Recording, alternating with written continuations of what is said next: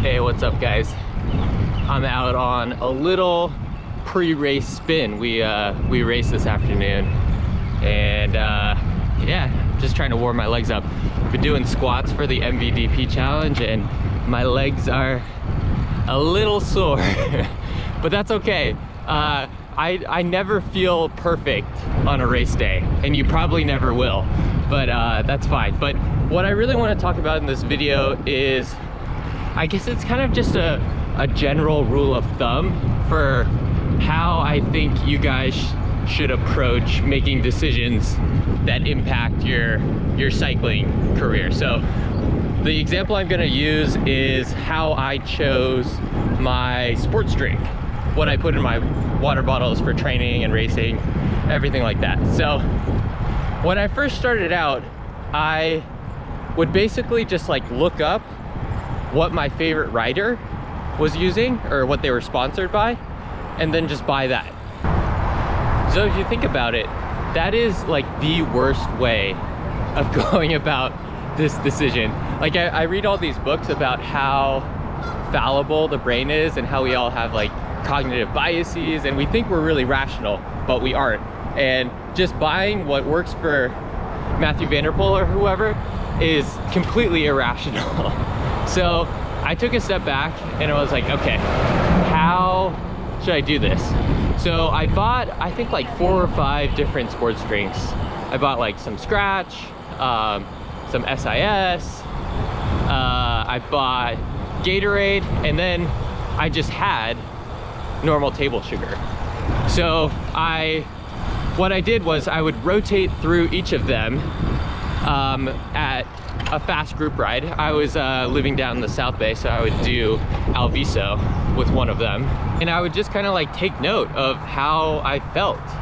And what I actually found was the like purpose-built cycling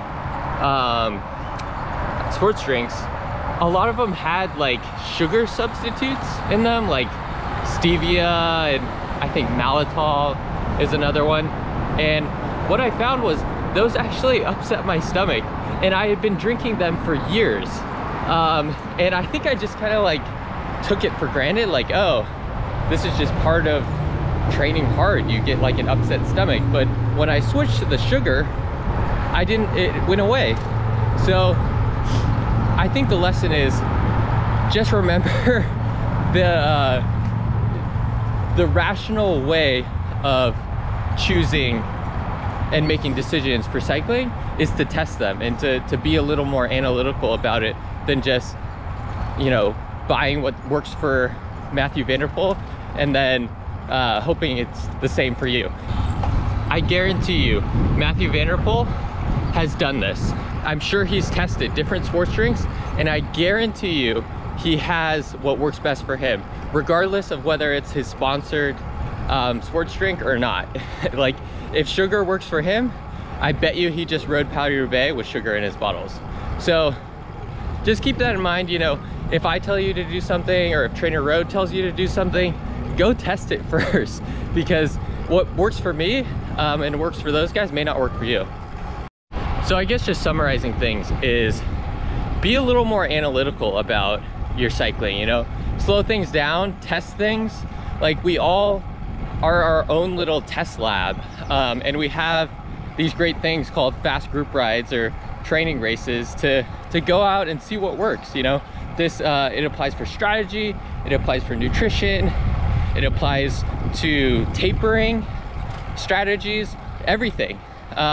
You know, just go out, test it, maybe make a little note. I know Strava has like a little place you can make notes, or just have a little Google Doc. That's what I had when I was testing sports drinks.